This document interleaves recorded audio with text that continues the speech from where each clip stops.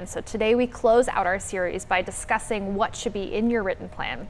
It's not enough to just think about that evacuation plan or who you might contact for help. Writing it all down can help ease stress in those chaotic moments before, during, and after a storm.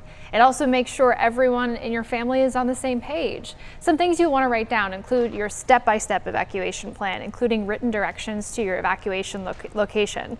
Don't assume you'll be able to use the GPS on your phone.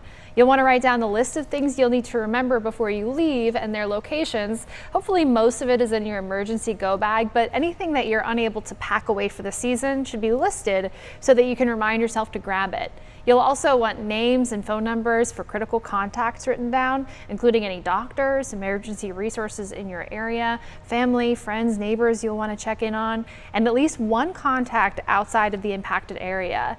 Critical documents, or at least copies of critical documents, should also be kept with your plan for easy access if you need to evacuate quickly.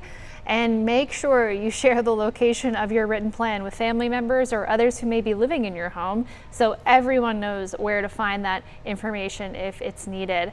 We appreciate you joining us for Hurricane Preparedness Week, and you can find more information and rewatch all of these segments on our website, WXII12.com.